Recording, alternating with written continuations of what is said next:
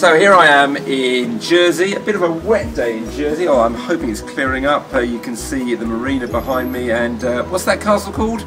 Elizabeth Castle. That's Elizabeth Castle in the background. And in here I am about to test out what could be the fastest home internet connection that I've ever experienced and that you'll find anywhere outside South Korea.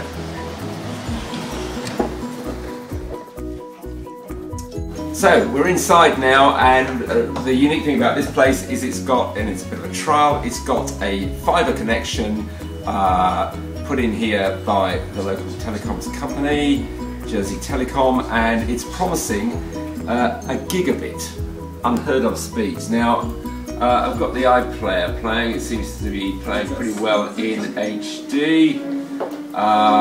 You'll be familiar with that program. Let's stop that. And let's see if we can do a quick speed test. Begin test. Off it goes. Whoosh. Download speed. Oh, ridiculous download speed. Okay, not quite a gigabit, but 549. And this is the upload speed. Uploading at 75 megabits per second, 74 megabits a second. So I think we have proved it. That is the fastest single bit of broadband I've ever seen anywhere, and it's here in Jersey. What have we got here? We've now got a 4G LTE experiment.